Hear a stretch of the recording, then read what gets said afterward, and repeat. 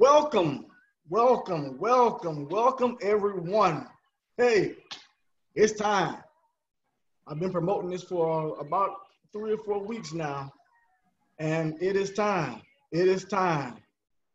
Sippin' Tea with Dr. V. Hey, Sippin' Tea with Dr. V.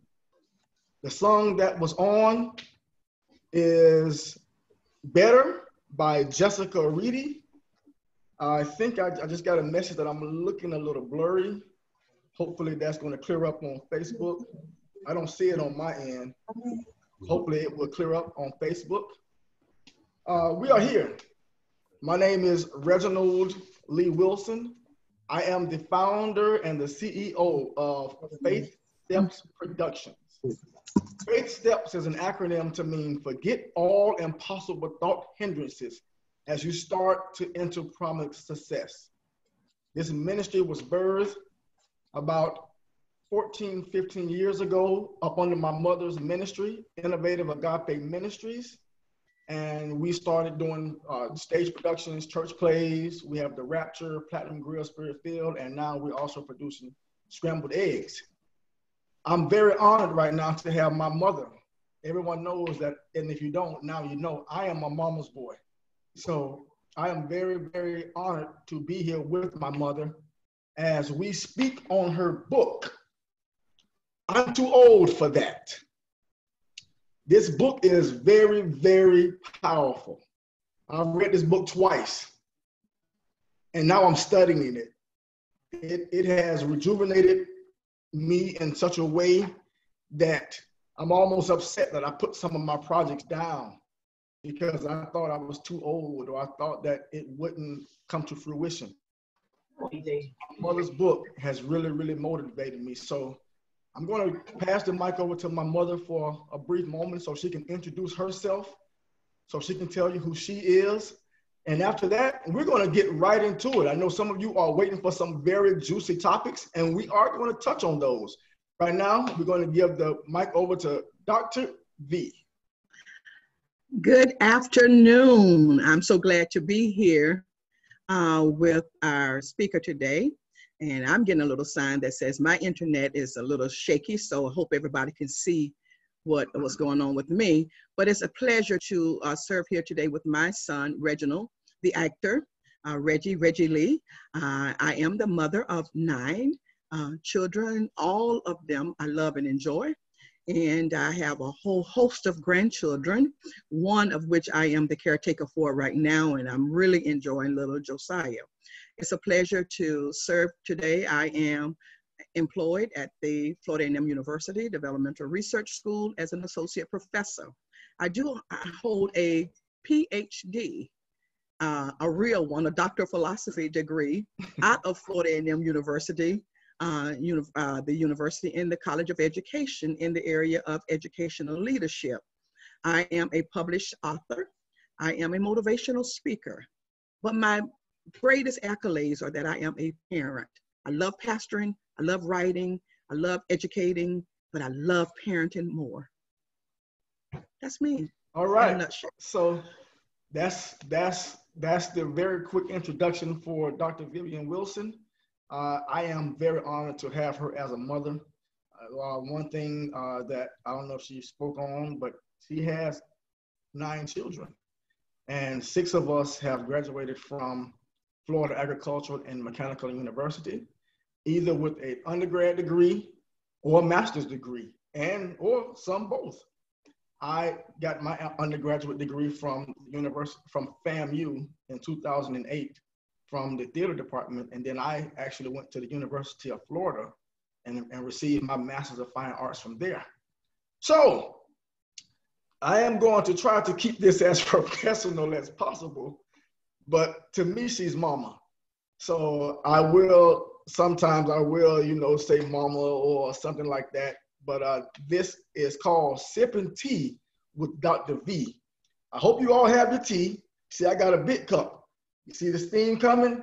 I got a big cup because there's a lot that we want to talk about. So we're going to, if you have any questions, feel free to post them in the comments on Facebook. I have my phone down here as well with the Facebook Live on. So if you have any questions, Ricardo Lewis, how you doing, brother? How you doing? Tia Nia, how you doing, fam? You, Arlene Magruder, Brian Milcher, just want to say hey to y'all as well. All right, so we're going to jump right into this. We're going to talk about the book, I'm Too Old for That. If you are experiencing some delays on your feed, don't worry. This is recording, and after I go through and make some edits, we will be posting this as well. So just get ready, sit back, relax, because now is the time. Hey, Auntie Jolinda, I see you joining us as well. So everybody sit back. We're going to talk about the book, I'm Too Old for That. This is her fourth book, the second book that is published, I believe. She has another book, Teaching Gigi's Children, and that we're going to speak about that briefly as well. So, Dr. Wilson. Yes. Why? What made you write this book? Two reasons for writing this book. The one is about a couple of weeks before I wrote the book, I got invited to a church service by a dear friend of mine, and she had a bunch of women coming to speak, and my topic was, I'm too old for that. And I was like, yes, that's a book title. And then I ended up being admitted in the hospital with an illness called BOOP. And it's an illness that I had never heard of before, and researcher. So I started researching that illness to see exactly what it was. And looking back at that book today, I'm asking myself, was that COVID-19? Because it has a lot to do with the yeah, I thought the same thing. Yes, because it has a lot of the same symptoms as COVID-19, and I'm a survivor. So, but it's called BOOP, and they called it the beginning phase of pneumonia, and that they were trying to make certain that didn't become into full-blown pneumonia. But as I was looking back at the book to prepare for today, I was like, man, these symptoms are very, very similar to COVID-19. And I'm just wondering how long that little book has been around. But anyway, so I'm in the hospital. I called for my laptop in the hospital. I said, bring me my laptop. I got to do some research to figure out what's going on with me. And in the midst of doing that research, I began to type this book, I'm Too Old for That. Just too old for that. Yeah. So I just want everyone to catch on to that, because I'm going to try to pull out as many nuggets as I can, but it's so many nuggets. It's so exciting. So she had an illness called BOOPS, and BOOPS is I don't know if I'm going to say all of these words right, but it's called bronchiolitis obliterans organizing pneumonia, and it's a rare inflammatory lung disorder. So like she said, it's something that was similar to COVID-19. And I know as I was reading, I was like, yo, this sounds just like COVID-19. But past that, the fact that you were able to do this book, y'all better follow me on this one. The fact that you were able to write this book after going through that experience, some people would have gave up. Some people would have stopped. Some people would have said, okay, let me lay down in this sick bed because I'm going to have to deal with this sickness. But you kept persevering, and you came out with this book, I'm Too Old for That. And I know I've compared this to Napoleon Hill's book, Think and Grow Rich. I've compared this to other manuals that people have written to motivate others. And I've also said that people may say that I'm being a little biased because you're my mother, but that's not it. This book is it. And We're going to talk about the chapters in the book. We're going to go through each chapter, and we're going to speak briefly about it because I don't want to give all of the spoilers of the book, but I do want to give people a chance to go and purchase the book from Amazon.com and have their own copy so they can write in it, because this is not my workbook. I'm writing in this. I'm circling. I'm putting things in brackets. I'm underlining things triple times. Like, that's it. That's it. That's it. So it's important because myself, I'll be 44 this year, and there's a part in this book where you talk about things that happen at the age of 44, and Yes. Some people will give up at the age of 44 or the age of 40, and they will say, okay, I just need to work on the things that I've already done. I don't need to try to do anything new because I'm at that age. That's not it. That's not it. This book shows you that that's not it. Auntie Jolinda said, "You're looking beautiful, Dr. Wilson." Hey, Auntie Jolinda, thank you, thank you, thank you. How are you? I love you. I love you a lot. I love you a lot. So I'm going to jump right into the book. And jumping into the book, you know, there's a prelude where she talks about boots. She talks about all those different types of things. But then she gets to the forward. Once you get to the forward, you have to read the forward about 5 times because the forward is so powerful. The forward has so many beautiful nuggets and elements in it that just make you want to just pick up everything that you've given up on. How long did it take you to write the forward? It seemed like it just flowed, like it was a God-given talent that just flowed out of you. How long did it take you to write the forward? Actually, the entire book was written in about a week because I was just that passionate about it. The forward didn't take long because as I laid there in the hospital, I said to myself, as many times as God has healed me, as many times as I've laid hand on people and they recovered, as many times as I've heard the testimonies of other people recovering, I'm too old to believe that he won't do it again. I'm too old to believe that I'll just lie here and die. I'm just too old for that. I'm too old. I have enough faith in God to believe he's going to see me through. He's not going to allow this to take me in because there's much, much, much stuff that I have to do in my life. So this book is just one little hiccup in the road. I'm too old for that. I'm too old to just lie here and wait for doctors to come in and probe and prod and stick and all that kind of stuff. I got to get up from here. So I kept speaking to myself because the scripture says, speaking to yourselves in psalms and hymns, spiritual songs, singing and making melody in your heart to the Lord. I couldn't stay there and have a pity party. I couldn't invite all those pity party goers. I had to step up and say, let's move this forward. Let's make this happen. I love it. I love it. I was reading the forward, and one thing that caught me by surprise is when you speak about your first graduation, well, your first degree, bachelor's, because you got your undergrad degree from, your associate's degree from TCC, and then you went over to FAMU and you got your degree at the age of 37, and you graduated. And I remember this. I didn't know the depression that you felt after graduating. I didn't know that you cried for a solid week after graduating. Yes. At a time that we were so proud as children, as your children, we were so proud. We were screaming. We were so happy. But you had this depression on the inside, and you masked it so well. So let's talk about that for a little while. When I attended college at a very old age, to me, I had about 4 or 5 kids at the time. As a matter of fact, by the time I graduated, I had all 6 of my first set of children. And so I was in college with 21, 22, 18, 19-year-old children, little kids to me, and trying to compete with them in class. And I remember one time I specifically said to an 8-year-old, was a whippersnapper, what I would call him, what the older people used to call him, always blurt out the answers and just give the answers. And I'm like, I haven't even heard the question yet. Allow me to at least hear the question. So I finally raised my hand and said, young man, we appreciate that you know all the answers, but we all paid for this class. And I need to have the opportunity to at least hear the question so that I can know what you're answering.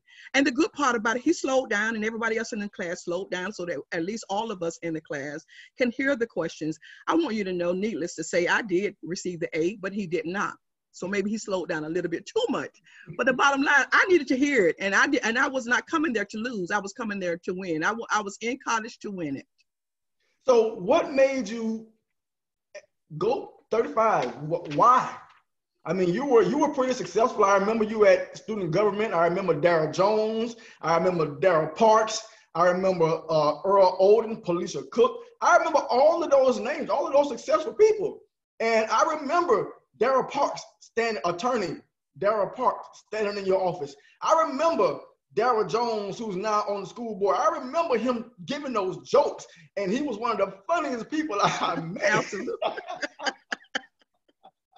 Absolutely. I remember all of this, and I remember you helping everyone matriculate through school, get their degrees. I remember you motivating them. Even though I was a young child, I remember this. I remember it vividly. What made you say, all right, it's enough. Let me go get mine? One of those people who I was motivating I heard her make a statement outside of my office one day. Why do you all always go in there to Miss Wilson? I was not doctor at the time. Why do you always go to Miss Wilson? She's just a secretary. Now, these are people who I had written, half written their papers for them, typed their papers, proofread their papers, made sure that they were graduating from college with their bachelor's degrees, their master's degrees, and some even with their PhDs, helping all of these people. And to hear that statement, she's just a secretary, then I knew that they didn't value my worthiness. So I had to prove that I was more than just a secretary. And I took that. A lot of time people throw those things at you. You got to be able to recognize that when they throw stones, you got to make it a step and step over it and move forward and move to the direction that you needed to go. And I had to prove that I was just as smart as every student that had come through there, or even smarter. And so my goal was go to college. And at that time when I started, I think I only had 4 children. Go to college. Let's get it going. Let's go in. I was working full time. I was doing the first lady thing in church and working on all the organizations at church and at school.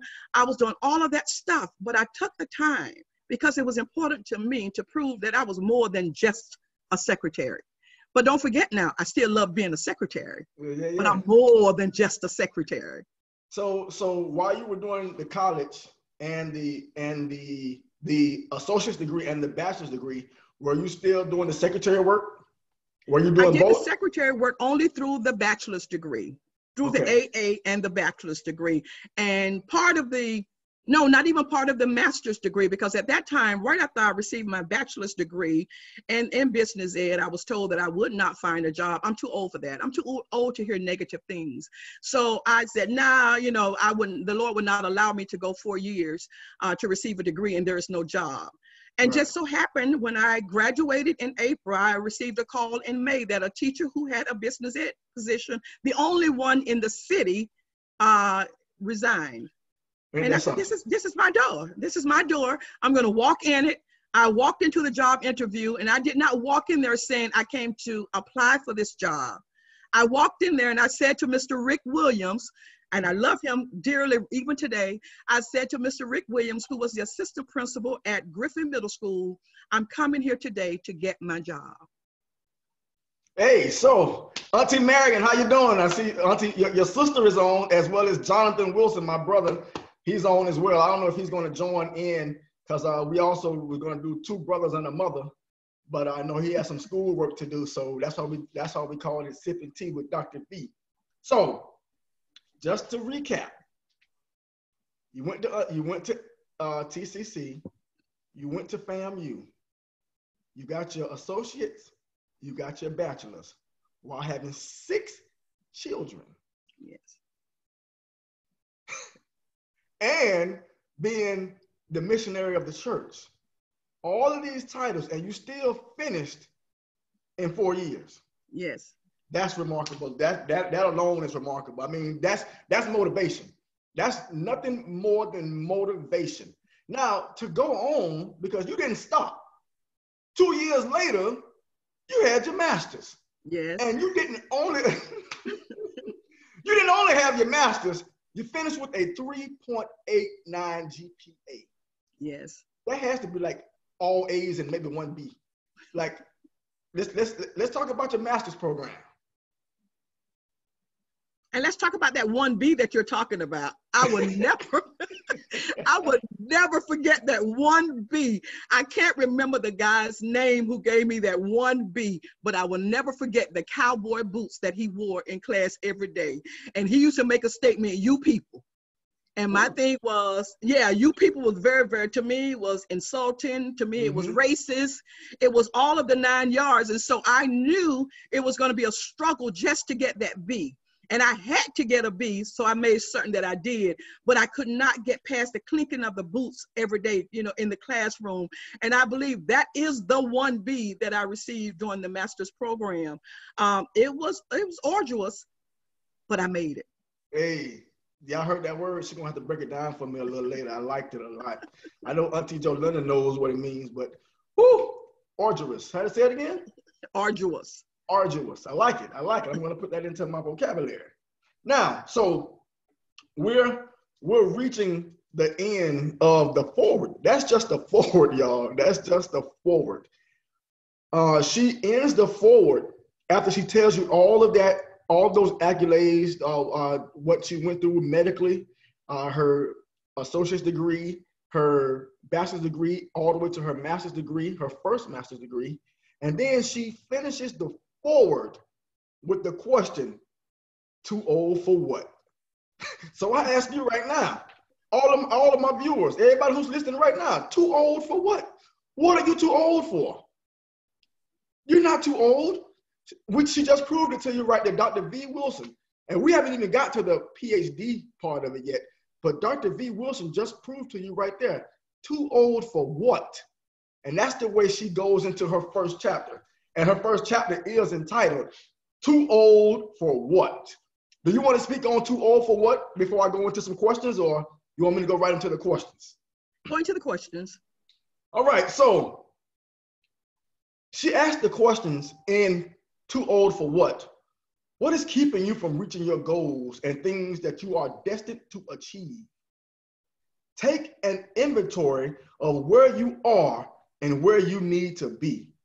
Close your ears to the naysayers and those who really don't wish you well. I'm going to say that again. We're going to back that up because that's a problem that we have right there. We listen to too many people. We listen to the wrong people. We listen to the negativity. Close that negativity out. She says, close your ears to the naysayers and those who don't really wish you well.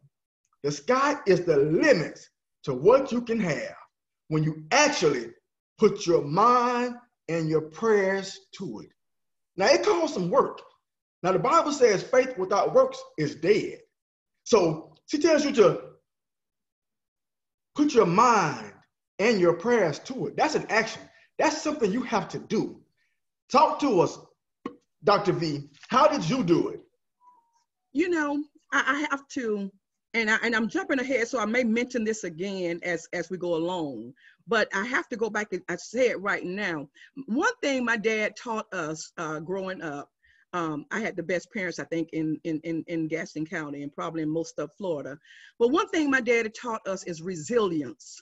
And when I thought of that, and Daddy probably didn't know that word resilient. So he taught it to us in a different kind of way. He taught it to us by examples. He taught us how to get into situations and find a way out of them. You find a way. You don't just let life knock you down and you stay on the ground. You wiggle and you find a way to get yourself up. And I remember how Dad solidified that resiliency with me when he was 75 years old. I went to his house and I was going through a tremendous stress at that particular time. And I walked in his house to see him because he had been diagnosed with cancer. My dad, 75, I walked in the door and he looked at me and he said, Vivian, he said, you look really, really weak today. He said, you are losing your faith. And I'm already feeling depressed. He said, you are losing your faith. And this man, 75 years old with cancer, said to me, I need you to borrow my faith for a week. I need you to take this faith with you and strengthen yourself. And he said, but you got to come back to me, because you got to bring me my faith back, because I need it to live. I had never heard in my entire life of a transference of faith. But I believed in my dad's ministry, and I believed in my dad's God, and I believed in my dad's commitment to what he believed in, that I walked out of that house that day. I cried from Quincy to Tallahassee because I had to take a man's faith that I knew he needed at that time to live. I had to take his faith because he saw the distressful look on my face. And in that 1 week, God grew me up so fast that all of the depressions and everything that I was going with was gone. I got back in my car a week afterward and drove back to my dad and said, here's your faith back. My dad recovered from the cancer. I recovered from the depression. So he taught me resiliency. Don't let it keep you down. He said, find a way to plow your way out of it. Find your way to get out of it. Start over again. Shake yourself off, and let's move it and get it to the direction that it needs to be in. Amen. I know that's something that you even passed on to your children. Yes. Because we have experienced some hardships in our own lives. I know my divorce, it was hard. It was tough. And I know throughout my marriage, you were the coach, for lack of better words. And when things would come about that I didn't agree with, you would coach me on, and you would tell me, Reggie, you got to be stronger than that. You got to show the faith. You got to show the world. So I really, I'm almost getting emotional over here, but I'm really, really loving it. And I want to say hello to your other sister has joined on, Dr. Ola Kakalesha. All right. How you doing, Dr. Ola Kakalesha? So Auntie Marion wants you to know, I'm getting emotional, sorry. Auntie Marion wants you to know that Granddad will be so proud of the woman that you are, in spite of. And we're going to talk about that in spite of too, just a little bit later. We're going to keep going on in the book to the next chapter, because I don't want to give all of the meat. We're just going to give some skeletons and put a little meat on it. So the next chapter is called Too Old for Whom? That's a very important chapter for everyone.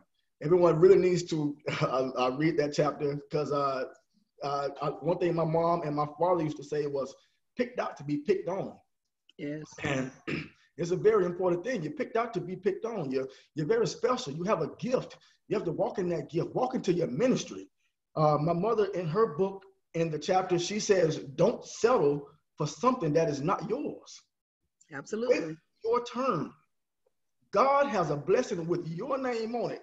Don't go get somebody else's. And don't let somebody else grab yours. Now, she didn't say that. I added that little piece to it. But she says, God has a blessing with your name on it. God will make windows where there are none. He will open doors that have been locked to you for a long time. And he will close the doors that have been an oppression to you. Someone shared to my mother a while back that it is scientifically impossible for a bumblebee to fly. It's scientifically impossible because of the weight of the bumblebee and the size of the wings. But the bumblebee proved the scientists wrong. The bumblebee got out there and he flew. Just like you can do. Just like you can do. And you can do, and you can do, and you can do. Too old for whom? It's not too late to fly. Get out there, shake those wings, and watch your faith keep you off the ground. Come on, talk about it, Dr. V. A lot of times we settle, and that's a defeatist attitude to me. Don't settle for mediocrity when you can be grand. Stop saying, and I use that a lot with people who want to wear labels. I have this alphabet, I have that alphabet. I put that a lot with the people with labels, and I said, say to them, don't wear the label, improve on the label. You can do more than you are acting, or more than you think you can do when you put forth the effort to get it done. I could have said, man, I was poor. There were 14 of us. I didn't have this. I could have said, you know, McDonald's look good. I can go work there. Burger King, I can do any of that. There's so many things that I can do just to get a paycheck. But what is a paycheck and you're still homeless? Mm-hmm. What is a paycheck and you can't buy a meal that will last until you get the next paycheck? So who are you too over? Who are you fooling? Why do you always have to have a handout? I've never really liked the handouts. I've never gone after a person just because I need a sugar daddy. I need somebody to take care of my bills, or I need somebody to do this, even when I did not have the degree, because I put my trust in God. So who am I too old for? Who is to tell me that it can't be done? Because I know it can. I know that if I put one foot ahead of the other and keep putting it there, I'm going to get to where I need to go. But if I stand still, I don't move. If I go backwards, I'm losing. So as long as I can put one foot ahead of the other one, baby steps until I can get to where I'm going. Who's to tell me I can't do it? What's to tell me I can't do it? Even while we're here on COVID-19 quarantine, there are things we can do inside. I'm finished writing another book, so look for another book to come out. And this one will be domestically inclined. Is the Prayers for Hurting Women, the domestic violence edition. Because I want women and men both to know you don't have to stay there and get beat down, beat up. Lose your eyes and lose all of that stuff. You can put one foot ahead of the other one and make it happen. Who are you sitting there just allowing things to happen to you when you don't have to? So you got to make it happen. Even though, and I may have mentioned in that book or one of the books, even though my mom and dad neither had a college degree and not either one of them had a high school degree, they never settled for us not having it. They never settled for a high school diploma to be enough for us. I remember when my oldest sister, Martha, finished high school, and I'm 66 in a couple of months, and I'm still trying to figure out, where did she pay for her room and board? I still haven't figured that out yet, because I remember my dad going to get $90 to pay for her tuition. And I clearly don't believe $90 would have taken care of tuition, room, board, food, and all that kind of stuff, but it did for Martha. I don't know how it happened, but Martha set off the pace for the rest of us to say, we can't look behind excuses. There is no excuse for us to stay in the situation we're in now. So look at the line of witnesses that have gone before us. Read, study, look at how other people made it, and try to mark a plan for you to make it for yourself. So Martha set that tone for us. Auntie Martha, I love you, Auntie Martha. May she rest in peace. Auntie Martha. Auntie Marion said she's waiting for the book. Auntie Jolanda said another book, she can't wait. Oh, my Auntie Beck, your sister Beck is on. Hey, Auntie Beck from Rochester, New York. All right, so I'm going to take a pause for a second. I'm not going to leave, but I just want to let everyone know that's on right now.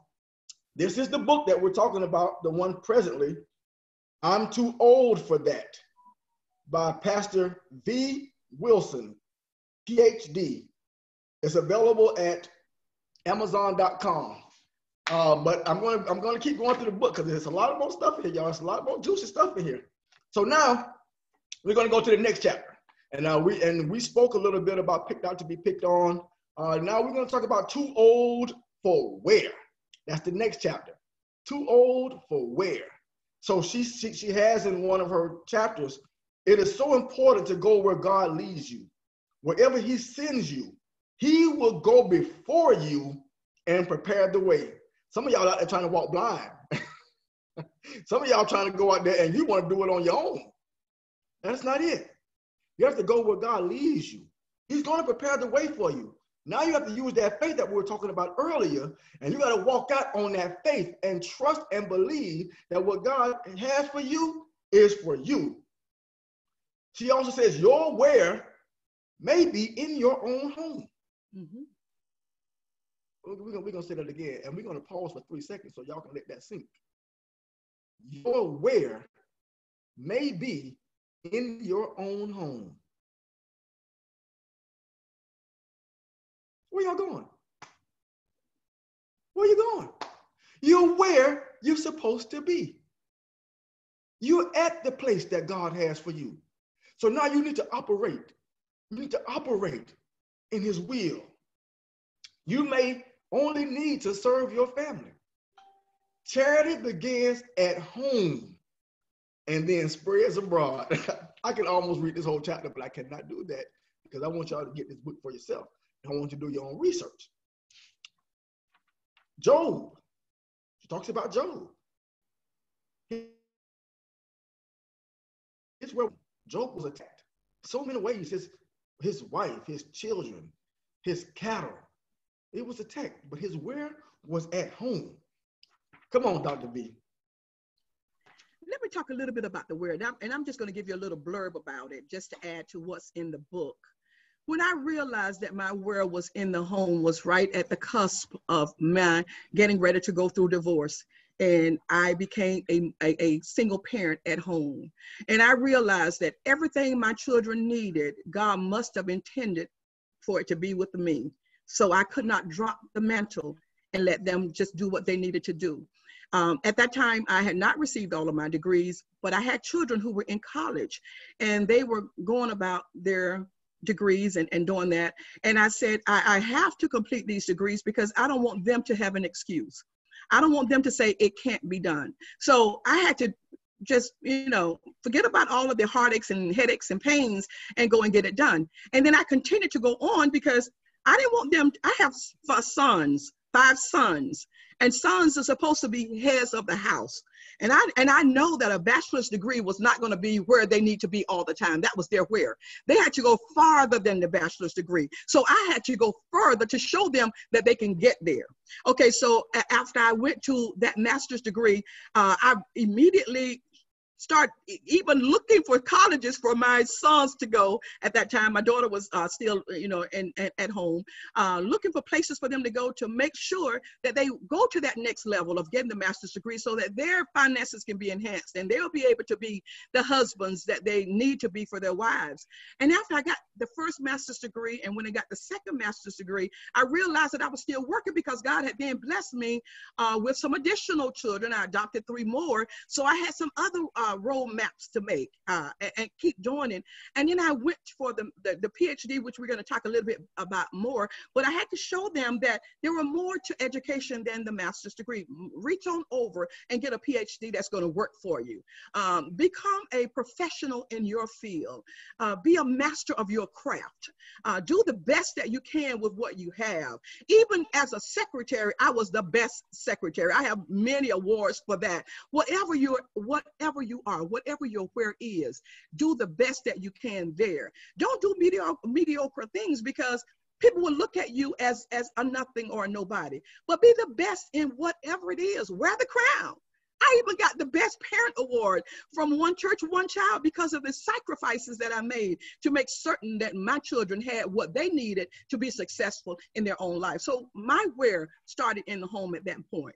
And that's when I think I fell in love with my children all over again, because I realized that my investment, I was told when they were laughing at me about having children after each other, one after the other, oh, why are you having all those children? It was an investment. And now I'm reaping the rewards of that investment. So I started investing all of my time into them, my time and my treasure, and just began to share with them what I needed them to do in life, encouraging them to never give up, encouraging them to always look to the hills, because my dad had a saying, just behind the cloud is sunshine. And so I carried that saying on to my children. Don't look at where you are now, look at where you're going, because this is just a little pit in the road to get you to where you need to be. So that's your where. Start where your where starts you. And now my where can take me all the way to the White House. It can, because I mean that little, what you just said just then, that just I'm looking at the Facebook messages that were going on as you were saying that, and Auntie Marion said, Dr. Victorious Vivacious Vivian, you set the pace. Danielle Harris said, I needed to hear this. Barbara Collier said, you are amazing, Pastor. Cousin Ebony, who just graduated today, congratulations, Cuzzo. She said, always choose your own path. So you right now, what you're doing is, I feel that you already, people don't even have the book yet. and you're already kickstarting some of the projects that they had in mind. Now, you spoke earlier, and I know we were going to get to this topic. I'm going to put the book down for a second. So I'm putting a pin on Too Old for When, because we're going to stop. We're not going to go there yet.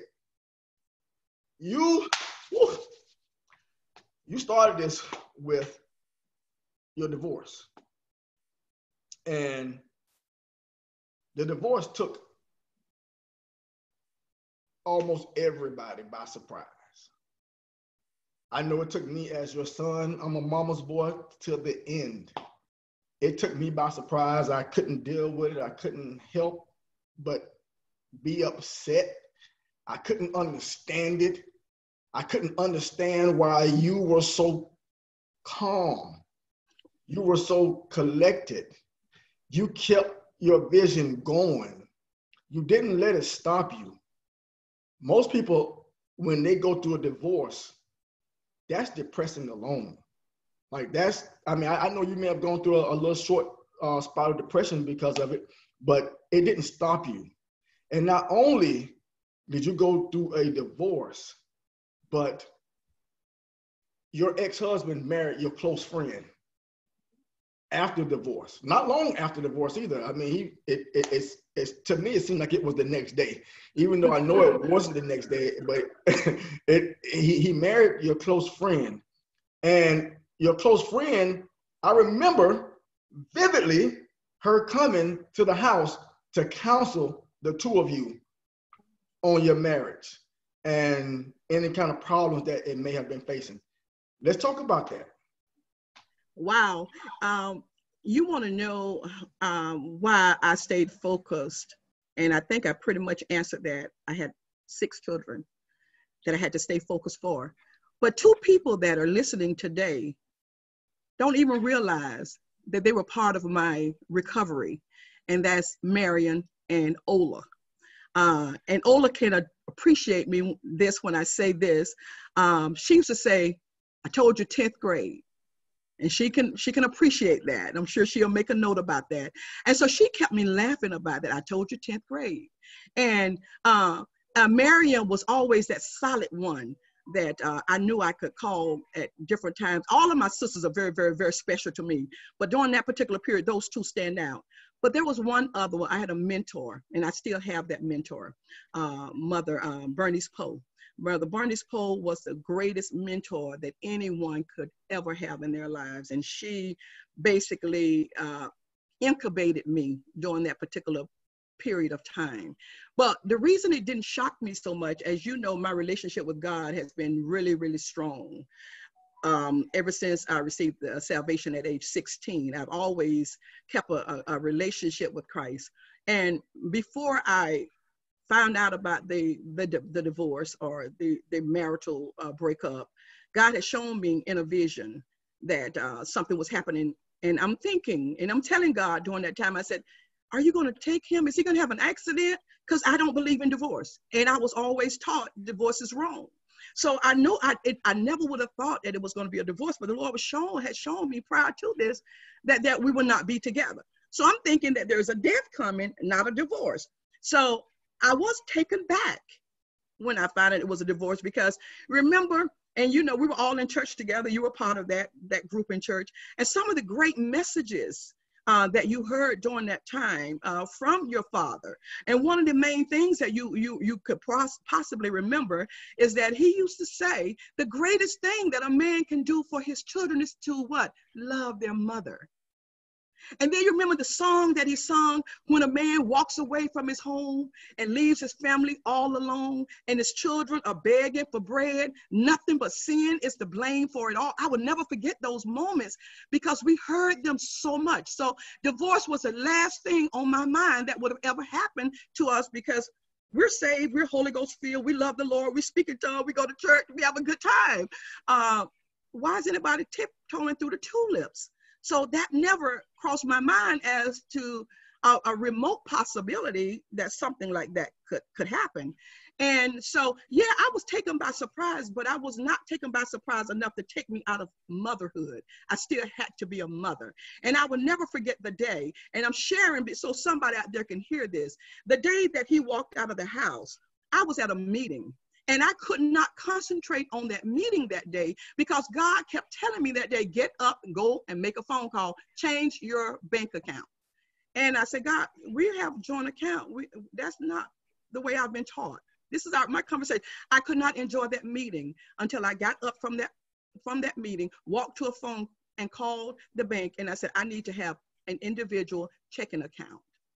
And the person that answered the phone happened to have been, he's deceased right now, happened to be a man of God, took care of everything on the phone for me, transferred everything of mine to that account. So God was preparing me for it. And when I got home that day, he had gone, everything was out. And we had a football game that night. I was taking my two younger children at that time, Jade and John, had planned to go to a Thursday night football game. And so we got home, and when I got home from work, I said, okay, guys, your dad gone, let's go to football. Never stopped to say, we're not going to go to football because he's gone. I'm having a pity party because, my feelings hurt. No, let's go to football. We got dressed. We went to the football game. We continued as if things were in order. But inside, it was like, what it said, like dead man bones. Inside, I was hurting everywhere that you can think about hurting. And that was the time when I walked to my father and him having the cancer. That was the time that I know that if I was going to make it through this, I had to be around strong saints. I had the best children in the world, but I knew they were all hurting, every one of them, from the eldest to the youngest. And I could see the anger and the tears and everything that you all were going through. So I had to be strong. I had to, as they say, man up. But I did not man up by myself. I did not. My father, who was the first person to give me the word that something was going on in my marriage, because I didn't know, God had revealed it to him. And he said it to my mother, so my mother can come tell me. And here I am again, we don't believe in divorce. This is not happening, whatever. But it did happen. And it changed me. And I will be a liar if I say it did not change me.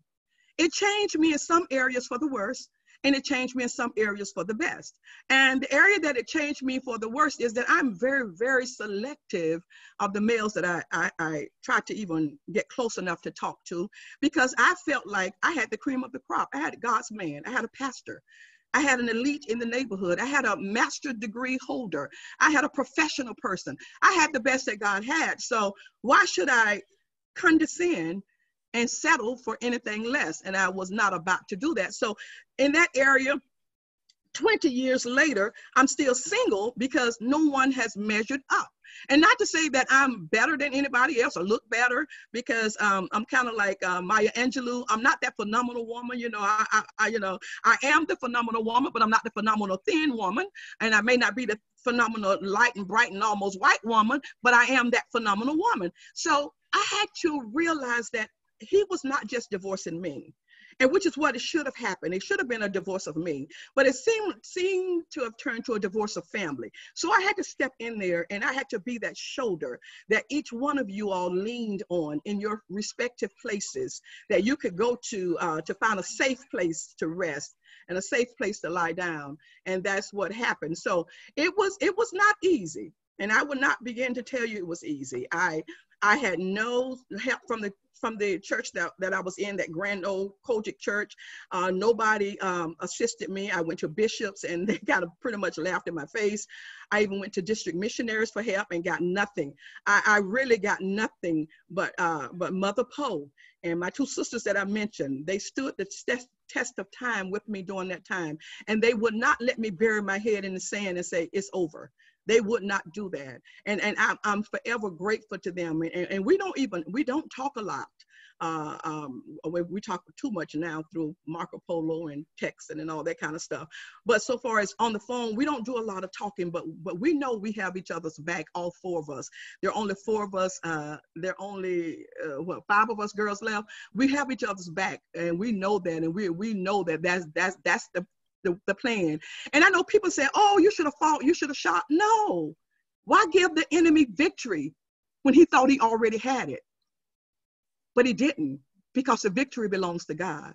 And so what that did, and for the good, it allowed me the space to go and become that woman that I really wanted to be. It allowed me the space to go and get those other degrees, the space to go and write the books that I needed to write. It allowed me the space to be free, to be on hand for any of my children anytime they needed me. If they needed me to come over, if they needed to come over my house to stay, if whatever they needed, it afforded me that opportunity to do that.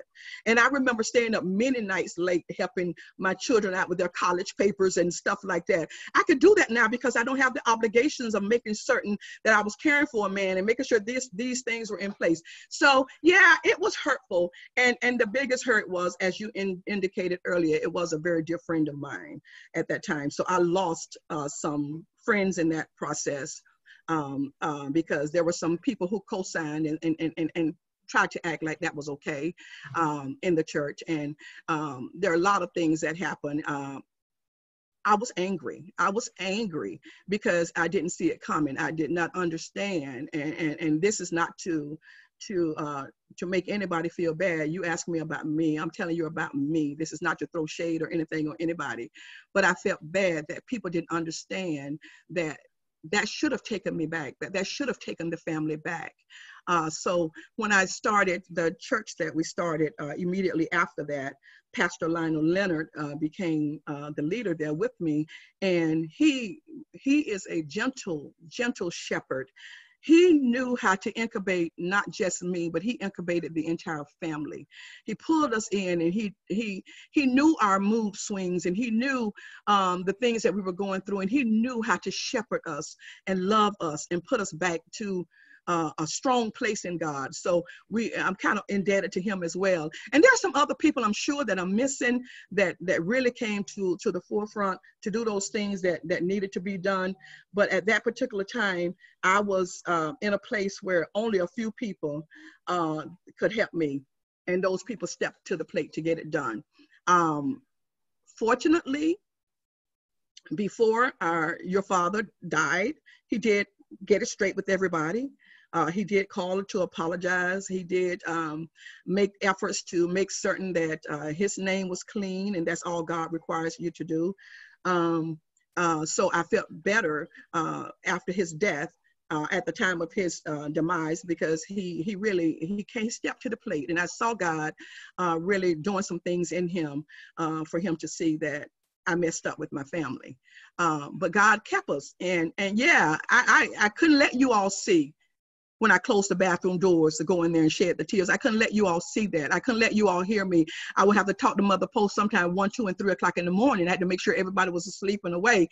Talk to Mother Poe, this is what I'm going through, Mother Poe, you need to carry me through this. This is Ola, this is what I'm going through, Marion.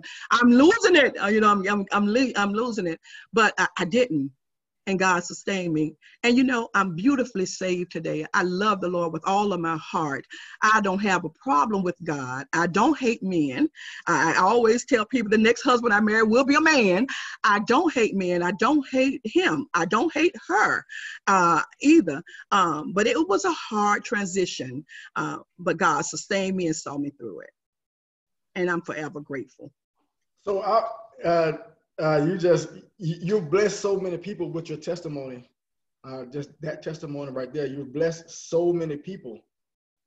And I just want to read a few of the comments from the live feed. My brother Jonathan Wilson said, I couldn't believe it. I was shocked, but you were so strong during that time. Ricardo Lewis said, in your rough spot, you still found enough to reach even deeper and inspire and encourage me. During this time, I sat in your office and soaked up the strength. Thank you for that. Tanya Coppin said, you are an amazing, beautiful woman of God. Auntie Jolanda said, it's not easy. Barbara Collier said, you taught me that I may not be a Coke bottle, but to be the best can of busted biscuits that can. She said, you taught me that I may not be a Coke bottle, but to be the best can of busted biscuits that any man could ever eat. She also said, you did not lose friends. You lost fakers. Very, very important. Jonathan also said, you hid the tears well. Now let your smile be seen all over the world. Pastor Judy Mandrell said, now other women would have a great, powerful, holy woman who could help them charter water on this sea. Absolutely love and admire you. Now, I just want to talk about, before I go back to the book, that testimony was beautiful. I just want to go back and talk about a couple of bullet points that you spoke about. And one of the things that you spoke about was your anger. And Brother DeJerome Garrett said, God did that. And I want to talk about, you talked about your anger. And when my father moved out, I remember those days because I remember you called me. And I stayed maybe 2 miles from your house. And you called me. And you told me some things that he said to you. And me being a mama's boy and the past person that I used to be, I absorbed that anger. And it came on me so strong that I remember walking over to your house. And I'm going to get very transparent, y'all, so you got to get ready for what I'm about to say. I walked over to your house. It was late in the night. I walked over to your house. I think I had a key to your house. I had a gun on my hip. I walked into your house. I sat on your couch. I put the gun on my lap because at that point, I didn't see anything else. I was angry. I wanted to take him out. Nobody does this to my mama. I was so upset that I sat on your chair with the gun on my lap.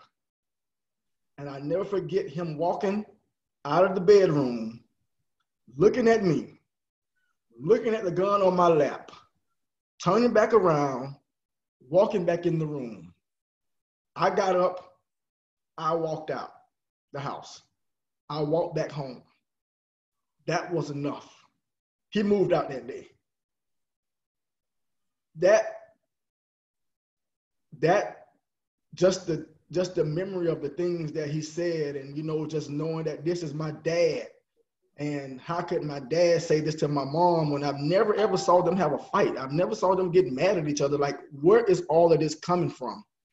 And it was at this point that I think that your faith, your spirit ran out of that room in front of my dad and jumped on me and told me, you got more to live for. You got a purpose in your life. You got a vision. God got me. Let God do what he's going to do. I know you're angry, but God got me. Get up, Reggie. You never said this stuff verbally, but in the spirit, get up, Reggie, and go home. You've done enough. So I just really, I'm almost lost for words because that moment was so crazy. And I remember walking back home and I was so angry that I didn't even try to hide the gun on my hip. Like, I walked all the way to your house with the gun showing. I walked all the way home with the gun showing.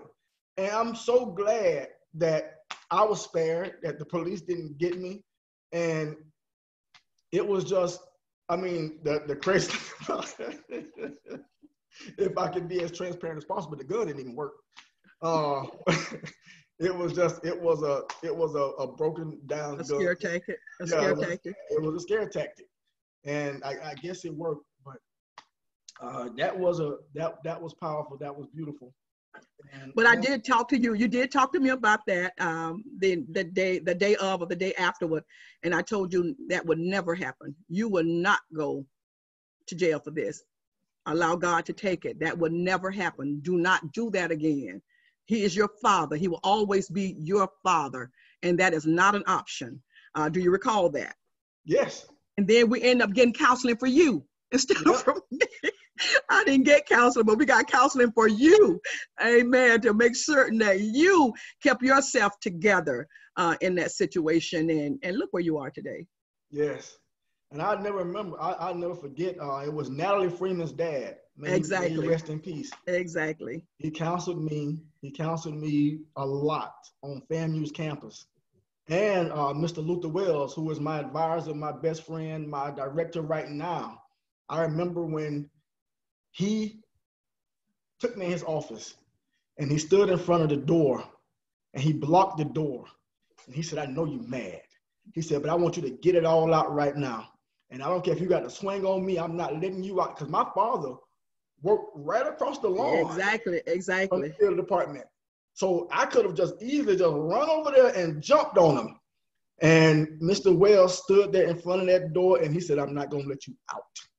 I'm not going to let you out. And I remember crying. And and Mr. Wells was just right there. And he was like, I got your back. And I'm forever indebted to Mr. Wells as well. Hey, like that, Mr. Wells as well.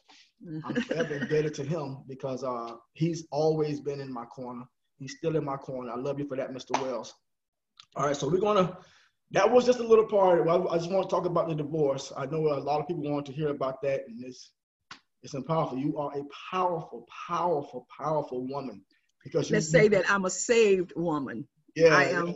I've been picked out to be picked on, and I thank God to have the testimony that I remain holy, that I remain steadfast, that I didn't get bitter or nasty or whatever you want to call it, because God had, like I said, he had given me the warning. So when it manifested itself, I understood clearly what was going on. And my whole thought pattern at that point was, you have children that God has blessed you with, take care of them. And there are a lot of other parts about the divorce that we did not talk about, and how I had to lose the church and that kind of stuff. And what people don't realize, and you all need to realize this, people are precious. When I'm in something, I'm dedicated to it. I give you 100%. And I give them 100% to Kojic, and I give them 100% to everything, and all of my tithe and offering and service and you name it. And when I needed them, they weren't there. And I'm not going against Kojic, because I still love Kojic. It was just those people at that particular time. And I mentioned about why God told me to open up an account. A lot of this probably went over a lot of people's heads because they don't know anything about this.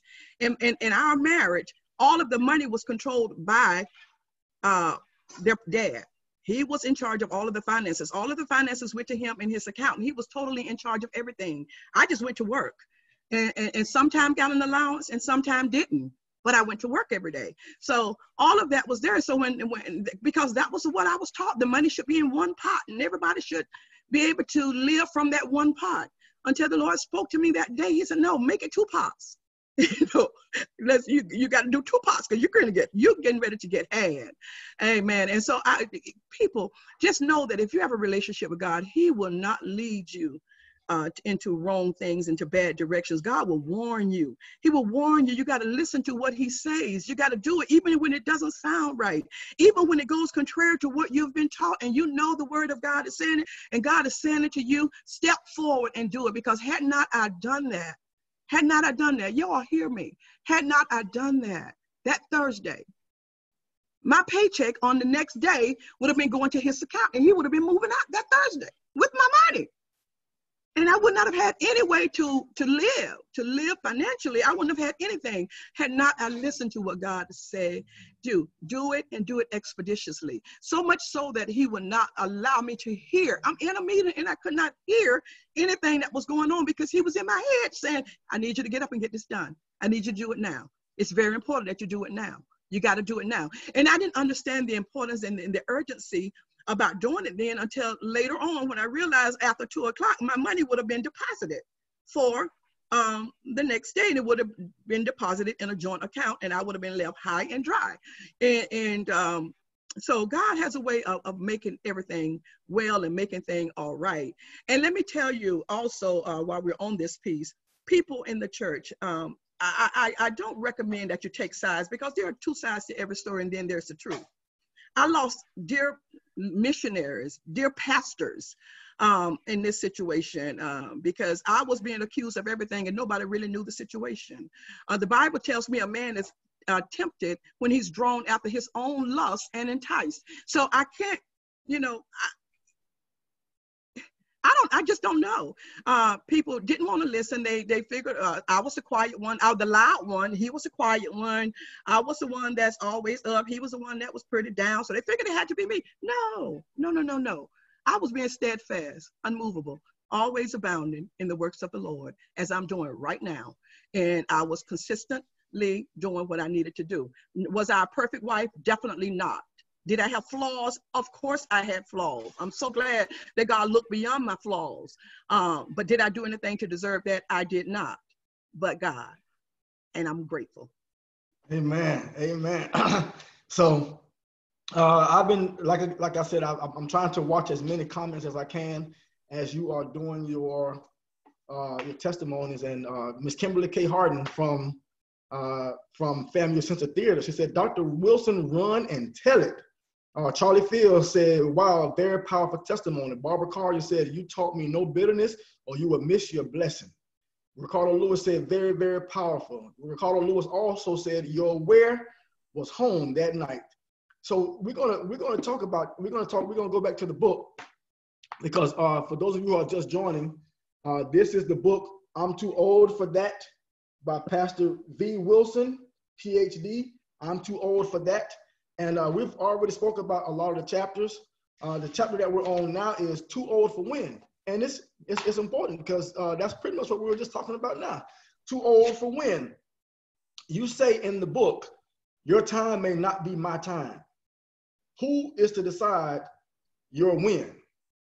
When we remain optimistic, notwithstanding our waiting, God recompenses us with rehabilitated strength. Rehabilitated strength. Yes. When things seem to go wrong in one area of our life, perhaps we can observe his transforming love in another area of our lives. And it renovates our confidence for another. We can soar above the exasperation and keep moving ahead of our worry, as long as we continue to wait in hopeful anticipation for God to work. That's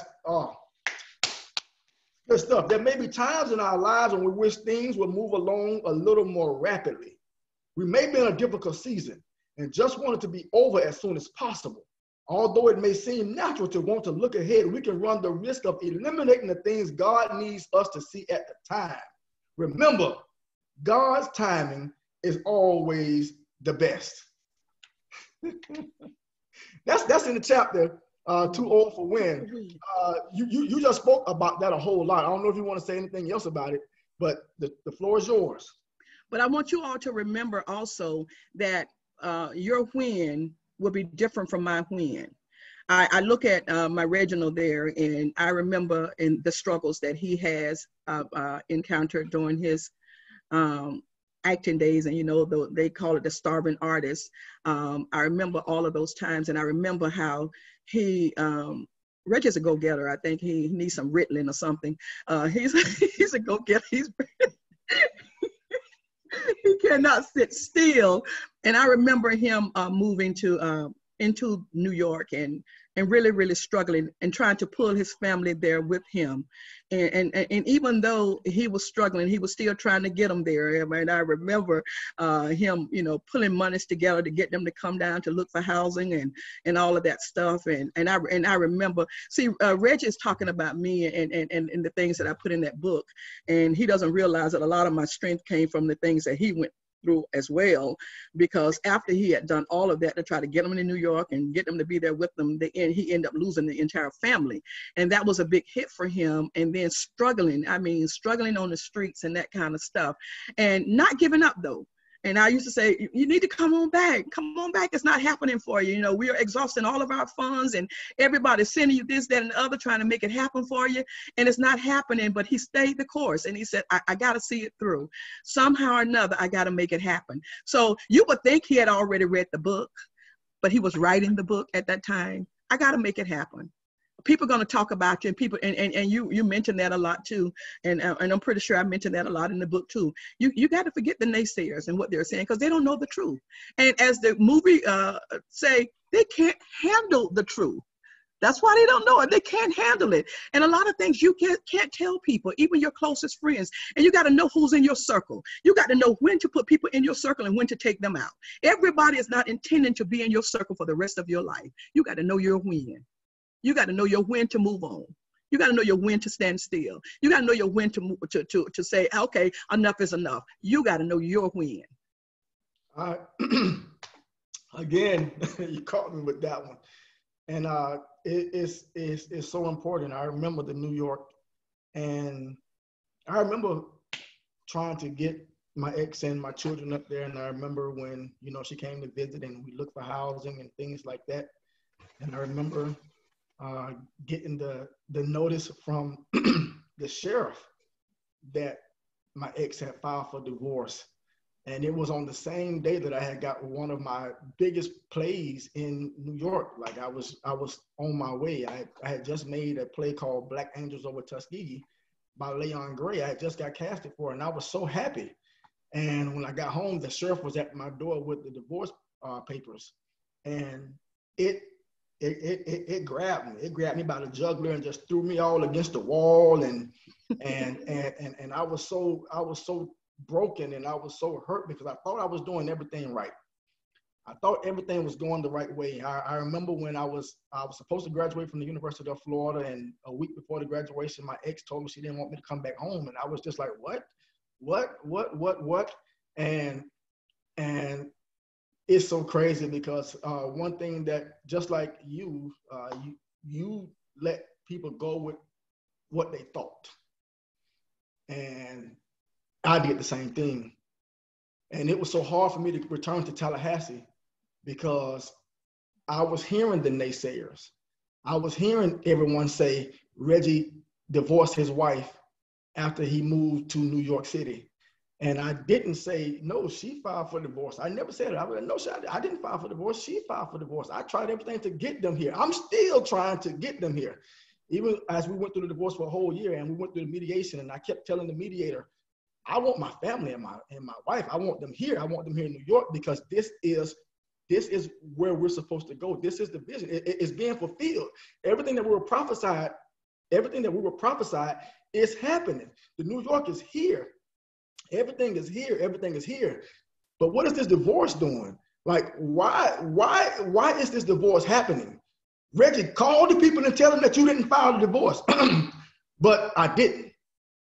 I just let the divorce happen. And then when I found out I lost all of my children, that's when I was almost at the point of no return. That's when I was so depressed. That's when the depression hit me the hardest, because I understood the fact that my ex probably didn't want to be in a marriage anymore. But after finding out that she went for the custody of all the children and she got it, that pretty much destroyed me. And I stayed away from Tallahassee for about a year or two after that happened, because I was so afraid of what the people would say to me. I was so afraid of the judgments that I was getting. But then I came to realize that I needed to be in New York, because doors started to open up. Doors and more doors started opening up. So I would pray and God would show me, I got you. Let me show you something. I'm gonna show you things that don't normally happen. I'm gonna put you in the New York Times after being in New York for 5 months. I'm gonna put you in the New York Times. A year later, I'm gonna get you a Best Lead Actor award. Things that's not happening. Then I'm gonna put you in the New York Times again. I'm gonna get you another award and another award. I'm going to catapult you as long as you keep the faith. And that's what I did. I kept the faith. But I will say, that thing was hard. It was hard. And that was my win. That was the win. That's when I really had to lean and depend on God, because I didn't have any family in New York. None. Nobody. I hadn't knew no one. I mean, I had my auntie all the way in Rochester, but I was right there in Manhattan, in the city. And it was hard. And there were the times that I was hungry and I didn't have no food. And I remember calling mama, and I remember calling mama and say, I'm mad about this. I'm mad about that. I'm mad. And she would say to me very calmly, I'm sending you some money. Go get something to eat. She knew. She knew that the real hunger, she knew that the real anger was coming from the fact that I didn't have the money to eat. I didn't have the way because I was trying so hard to become successful as an actor that I was putting everything else to the side. My auntie Marion, the same thing. Auntie Marion would send me gifts beyond gifts, and I'm forever indebted to her as well. My studio right now that's on the way, like my auntie Jolinda, like she came through. She was the first person to say, I'm gonna put a down payment on your dream. My cousin Ebony, she called me, she said, you know what? How much have you gotten donations so far? I got the rest. And she sent me the receipt. Y'all, I haven't worked in 2 months. I haven't. 2 months today, May 15th. I haven't worked since March 15th. I left Portland after doing that play. After doing that play, I came to New York. I came back to Florida, and that's when the lockdown started. And there was nothing for me. But I'm still surviving. I'm still eating. And I just really, really thank my mother, thank my brother Jonathan Wilson, thank my brother Jeremy Wilson, John Wilson, my sister Jay Smith, my brother Raymond Wilson, because they all said, Reggie, we know your dream. We know what you're going through. We've seen this before. This might be new to everybody else, but you've been here. You've been this starving actor before. We know this very well. You ain't got to call us with no story. No, y'all, I just lost my rent last week trying to make sure I do this. We know what's going on, and they looked out for me. I love them for that. So that was my testimony. I love everyone for still being in. Auntie Rebecca said, a good mother can read her children's mind, and that is the truth. And John, my little brother John, is on the line from California. And I just got his book in the mail on yesterday, and we will be having a one-on-one discussion with him as well. But we're going to keep going along. Thank everyone for staying there with us. Now we're going to get to the juicy part of the book. I'm too old for that. That's what the name of the book is. So when she gets to I'm too old for that, that pretty much takes all of everything that she's been writing and it puts it all into that chapter, but she breaks the chapter down into subtitles. So she has a poem that she wrote, spoken word. I want to say spoken word. It's not a real poem, it's spoken word that she wrote. And it's called The Dream Killer. I'm going to read a little bit of it, but I can't read it all because I want y'all to go and get the book. They want to kill your dream, lower your esteem, make you cry and wonder why. Did I allow them in my circle anyway? Will they stop you in your track, make you look back, cause you to slack, and like a duck quack quack? Because when I pause, I miss the clause that say move on up, never disrupt. The progress being made, the bridges being laid, the inner forces that say the dream killer is here. Don't you fear. The tactic is merely a distraction of your plan to move again to the place that's not made by man. Hold your head high. Like an eagle, you can fly over the killer's head into victory instead, to a place you would not dread. Like the eagle, you need space to erase the embrace of the killer's pace and say, in your face. It's a lot more to the poem. It's a lot more. But I'm not going to read it anymore. That's very important. Like that part of the spoken word piece. If you're feeling low, print this out. Print this out. Put it in a frame. Put it on your front door. Put it on your bathroom mirror. Get you just a little saying that say the dream killer, because eventually you're going to memorize this spoken word. And every time you start to have those doubts, every time you start giving up on yourself, you're going to remember the dream killer. Don't allow your dreams to be killed. That's the introduction into the meat of this book. I'm too old for that. Then she goes to all of her bullet points. I was about to read some to y'all, but y'all gotta read that to yourself, because she talks to the younger women and she speaks to the younger women about what she went through and how she was able to motivate herself through. She also says, with the hardships placed on me as a double minority. See, this is for all y'all young Black women. With the hardships placed on me as a double minority, I have transcended the barriers of despair. I have walked over bridges of hope. I have built bridges of excellence, bridges of preparation, bridges of faith, bridges of love, bridges of coalition, and bridges of cooperation. Therefore, I'm too old for mediocrity. You want to talk about that, Dr. V? You know what? I'm enjoying you. You're doing a great job, Reggie. You're doing an absolutely great job. And I know that the time is far spent and it's almost time to go, but you're doing a superb job in that we really got to step over mediocrity. We just got to stop doing little small things, stop doing small stuff. We are capable of doing great things. We are capable of building bridges that everybody can cross over. It's just not a bridge that I need to cross over, but it's a bridge that 10 of you all need to cross over behind me. Not just me. I need Raymond to cross over that same bridge. I need Jonathan. I need Reginald. I need Jeremy. I need John, Jay, Jamelia, Janina, Jayla. And I need Josiah and all of my grandchildren to cross over that same bridge. So I got to build a strong bridge, not one that's you're going to get in the middle of the bridge and drown. I need to build a bridge strong enough to pull all of you across. And is that a hard job? Yes, it is. But is it a worthy job? Most definitely, because you all are my greatest assets and I live for you. And you guys keep me living, and it's an awesome thing. But so build bridges. Stop being mediocre. Stop saying that's too hard. I can't do that. I tell my kids that the difference with can and can't is that lazy T. We got to get that lazy T out of the way because we can. And one of a sergeant major taught me about that lazy T. But one thing that he said, Sergeant Schultz said, he said, please love you some you. So one of my things, I love me some me. And I love me some me so much that I know how to love you and those that are coming behind me. Build a bridge that they'll be able to cross. I don't want you all to falter in your progresses. I want you all to make it all the way to the top, and I want to be the example to show you how to get there. So I'm always, I was on the Zoom the other night, and I was a little tired, and I was kind of sleeping a little bit, kind of dozing off. And a question was asked, and I got up and I gave an answer so alive and so alert. And my daughter Jay said, how did you do that? How were you able to come back so alert? And I know you were snoozing. And I said, something that you grow to. I could have got to say, oh, I just woke up. But no, she said, you came up with a powerful response as if you were not tired, as you know.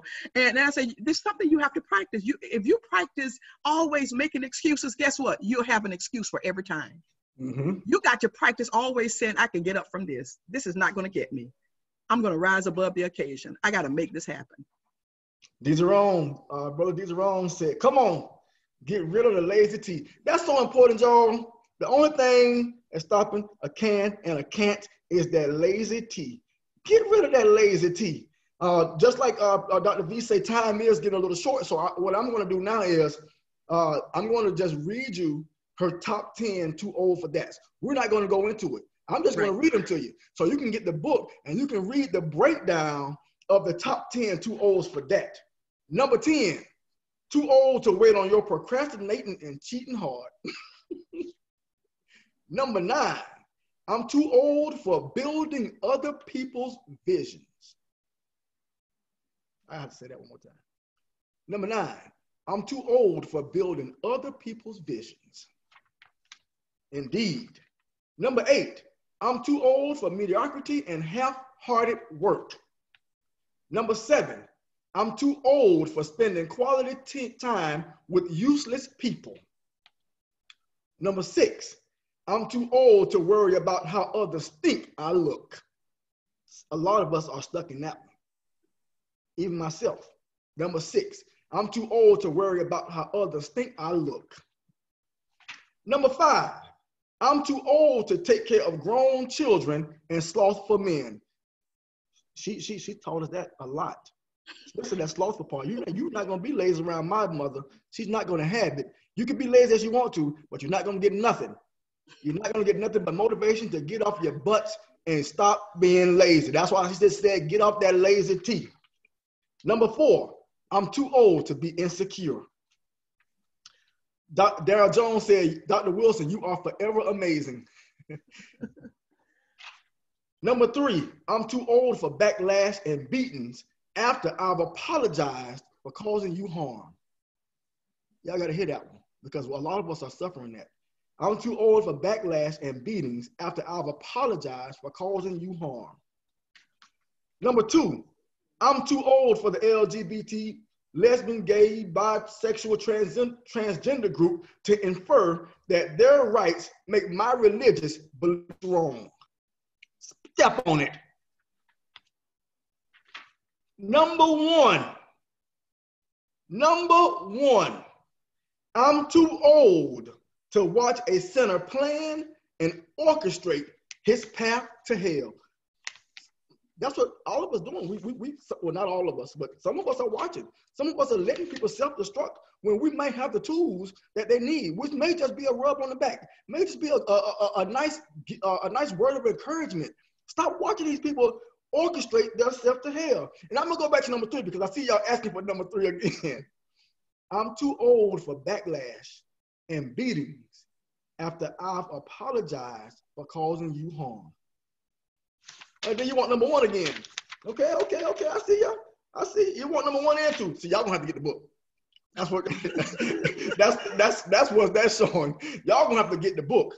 I'm too old to watch a sinner plan and orchestrate his path to hell. So that's the book, y'all. That's the book. At the end of the book, she has her sheroes and her heroes. She has Harriet Tubman and Sojourner Truth.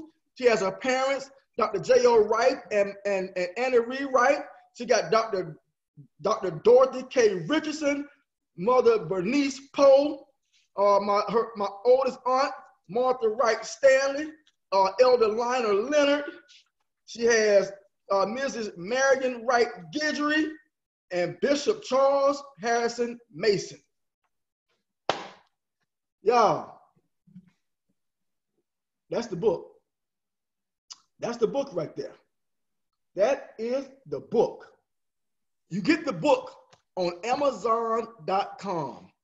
You may have to put the title in, I'm too old for that. Or you might have to just put her name in, Pastor V. Wilson, PhD.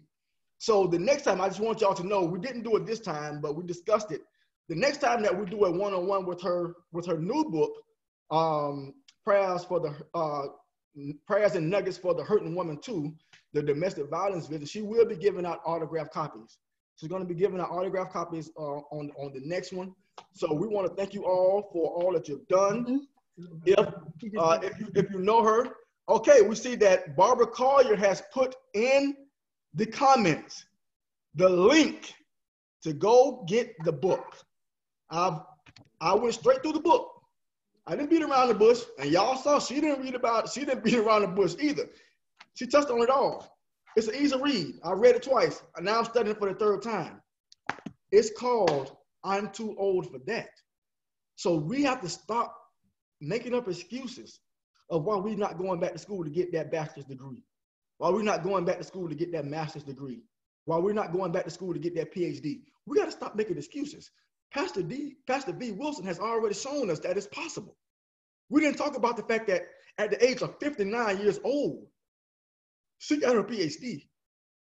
At the age of 59, some of us ain't even 40 yet, and we say we're too old. No, you're not. Too old for what? You're not too old for nothing. Pastor Vivian Wilson also has a ministry in Quincy, Florida, Innovative Agape Ministries. That's what my production company is up under, Faith Steps Productions. Also, my little brother has a ministry in Fort Myers, Florida, which is Power of God Global Ministries. That's also under Dr. V. Wilson's ministry. So if you need some help, if you need some words of encouragement, Dr. V. Wilson is where to go. If you want to give a donation to her ministry, her cash app is, say it for me, Dr. V. Wilson. $, I am ministry 2. $ I am ministry 2. $ I am MINISTRY 2. That's the numerical number 2. Don't spell out 2. That's her ministry. If you want to give to her ministry, go ahead. We love the fact that she's doing all these books, and we want you to go out and get the book. It's on Amazon.com right now. Thank you all for tuning in. That was Sippin' Tea with Dr. V. We're going to let Dr. V finish us out with any kind of encouraging words that she wants to give, and we're going to ask her to render us up a word of prayer. Thank you all so much for joining us in this live broadcast today. I appreciate the CEO of Faith Steps Productions putting this on. This is absolutely excellent. The one thing that we did not cover is prior to my enrolling for my PhD, I had a brain tumor that I had to have brain tumor surgery for that rendered me with seizures. I was having seizures and all of this, and the doctors found out that the root of the seizures was a brain tumor, and that I will be taking medicine the rest of my life, or else I will be having seizures. So I'm too old for that. Okay, I went to God and told God, "Did you hear what that doctor said? He said I have to take this medicine for the rest of my life. The devil is a liar." Amen. I took the medicine for a month. That was in 2001, the year that one of my grandsons were born. I have not had a seizure since. God is able to deliver, and he delivers on time. And it was after that that I said, God, to prove that I still have the intellect, I want to go and apply for the PhD program. And I want you all to know that I graduated from there also with honors, because God did it. And now I owned the publishing right for my dissertation and the right to publish any book. But you can publish any book you want to anyway. But I feel a little bit more secure in that I can write it with credentials and with the authenticity. God has been good to us, and he has blessed us this day. Father, right now, as we pray to bring this to a closure, we ask that you remember those that are listening to us today, and that you open up areas and avenues that they can walk into, God, and see their dreams come to reality. That it just doesn't have to be something that they thought about or they dreamed about, but God, it can actually take feet and walk. And so we ask that you right now, that you give them the zeal and the desire to move forward with that you've placed on their hands, God, knowing that there's nothing nowhere too hard for you to do, God. And I ask, I decree right now that you bless them, oh God. There are many books out there among those that are listening to me today, God. Cause those books to come to fruition in the name of Jesus. And while you're at it, God, while you're pouring out your blessing in this season, don't forget Faith Steps Production, oh God, in the name of Jesus, their CEO, God, in the name of Jesus, who's working a path, trying to meet to do those things that you will have him to do. And just like Tyler Perry, God, started in the back of his car or wherever he started with nickels and dimes, oh God, cause this ministry to rise to the occasion for wherewith you have appointed it to do. And God, we bless everyone who has been affected by this ministry by any way. And God, if we said anything to offend anyone that was incorrect, oh God, we ask that you reveal it so that we can apologize, because you won't reveal what you won't heal. But oh God, we are doing everything that we are doing to the glory and honor of you. So we're asking right now that you continue to work your work in our lives, God, that you continue, oh God, to harvest the call, to build bridges, to get people to the place that they need to be in this life, because truly we are too old for that. God bless you. Thank you. Amen. Thank you all for joining. Thank you all for your kind words. Thank you, Mom. Thank you, Mom, for just being Mom. Thank you for the encouragement. And if you have a book that you want to discuss, please send me the link. Please DM it to me. You can send it to my email address. My email address is 1, the numerical number 1, reggielee@gmail.com. Send me your link. I will read the book, and if I deem it necessary, we will discuss it live on Facebook. Thank you, Mom, for giving us your time, your energy, your testimony.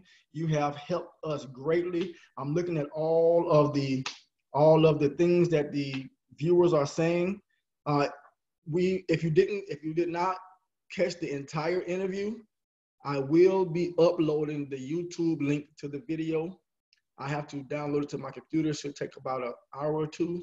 Then I'm going to upload it to YouTube, and I'm going to share it on Faith Steps Productions page. So make sure that you, if you have someone who needs to see it, if you just want to see it again yourself, which is myself, you can come to Faith Steps Productions Facebook page. We're going to say goodbye to all of you, and we love you. See you later.